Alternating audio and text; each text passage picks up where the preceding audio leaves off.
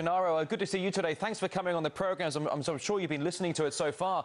The demonstrations have been going on now for more than a week. The U.S. maintains it's all because of a simple YouTube click. Your thoughts on that? Some people are saying that, well, this kind of sentiment's been brewing for years, and perhaps some people are being opportunists and taking advantage of a certain situation to really lay out their protests. Well, yes, it's quite tragic, and actually I'm quite concerned about it. It has been going on for weeks, but I think it has been brewing for decades. The U.S. has had kind of an ad hoc foreign policy in the Middle East for over 60 years now. They've been staunch supporters of Israel no matter what happens within the context of the Arab community in the Arab region. And in the Muslim region, as we're seeing now in Pakistan and Afghanistan, their policy has also been kind of wayward and ad hoc and non-existent. So I think if anything's going to happen, they're going to have to be very engaged right now and have a lot of initiative to make some change. Well, certainly, as you allude to, when it comes to Washington and Capitol Hill's foreign policy, there are many that are saying that that's been sowing the seeds of this fury that we're seeing now. And as you said, it's been going on for years. Let's draw attention now to the caricatures of Prophet Muhammed, the cartoons published now in France. Then we have the contents of this film made in Hollywood. Let's talk about the issue of free speech here, because it's certainly a tough subject to breach here. Is it correct to define these matters as free speech, do you think?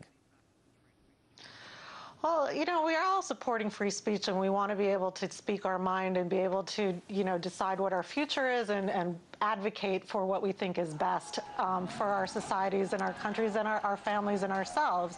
But I mean, there's some irresponsibility, and I think this is part of it. This is definitely a provocation to, you know, what's already happening. There's already been demonstrations for a week. We need to have more of this. We understand what happens in the Middle East when there's a, you know, there's some kind of context where the Prophet Muhammad is talked about badly. And I think, you know, it's about time we all try to sit back and respect some of this, calm everyone down, and talk about relationships and how we can be more respectful and more understanding about what's happening and why people are really upset. I'm sure it's not just this film. Well, certainly, you know, you bring up the issue of people need to calm down. A lot of people are worrying, where is the situation now heading? Are the protests going to increase in volume, in numbers and in regions as well? As you know, it's been going on for over a week. We've seen it on 5 continents. We've seen dozens of people injured, certainly killed as well. In fact, just the other day, we had Hassan Nasrallah, the spiritual leader of Hezbollah, basically making his first public appearance in 6 years on the streets of Beirut to tens of thousands of protesters. And he was saying, we want more demonstrations and more attacks. Well, I think it's, you know, it's, again, I said I'm very concerned about this, and I am, because, I mean, initially I think there was a power vacuum after a lot of these, you know, monarchies are being challenged, and also dictatorships have fallen in Egypt and Tunisia and the like.